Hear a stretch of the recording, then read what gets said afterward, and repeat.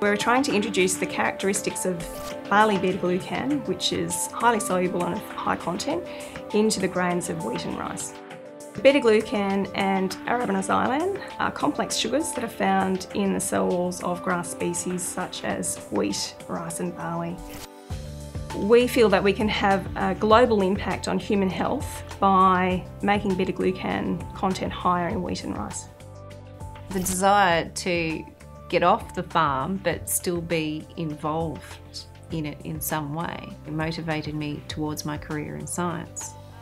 As I was growing up, I was highly influenced by my parents, both who are plant lovers. We had a large garden, had a veggie patch. So to see whether our plants have beta glucan in them, what we do is we extract the cell walls, we purify them, and then we digest them with an enzyme which specifically chops up beta glucan into smaller pieces. From there we again purify those small sugars and we spot them onto what's called a mouldy plate. We're able to then put that plate into a mass spectrometer and measure the mass of each of those small sugars. We discovered two types of genes which we identified to be involved in beta glucan biosynthesis. So we actually don't know how the fine structure of beta glucan is made. So that's why we need to do the fundamental research to be able to discover which genes might be involved in that particular process. And it's possible that rice and wheat do have those genes, but they're not regulated in the same way. Through those discoveries, we hope that we can either conventionally breed those traits into elite cultivars of wheat and rice, but if not, then we'll have to use a transgenic approach.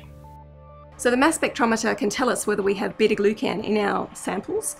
This chromatography technique allows us to determine the amount of beta glucan and also the structure of that beta glucan.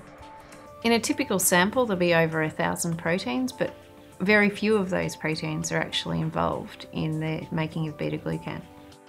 Once I've identified the proteins that are within a sample, that information is then taken back to the researcher to figure out the importance of those proteins. So here I've got some garden variety bean plants, and we use this as a test system to see whether our genes are involved in beta glucan biosynthesis. We put those genes into a bacterium called agrobacterium, and that bacterium naturally infects plants. So it naturally transfers the DNA into the plant, and the plant then makes the protein which could be involved in beta glucan biosynthesis. We can certainly eat more beta glucan in our diets by consuming more grains such as barley, oats and rye. The world production of those particular grains is quite low in comparison to wheat and rice. There has been some research done in trying to extract beta glucan and then add that back into products.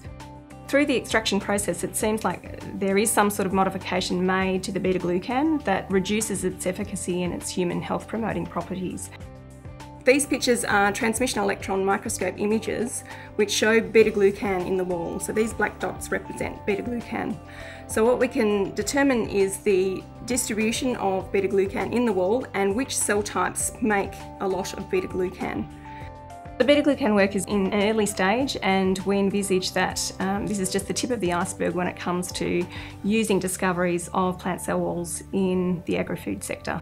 Hopefully some of the work I do will actually help farmers in the future. We don't do science to earn lots of dollars. We do it because we're interested in scientific discovery and its process. We enjoy the logic to learn about things that people have not known about before.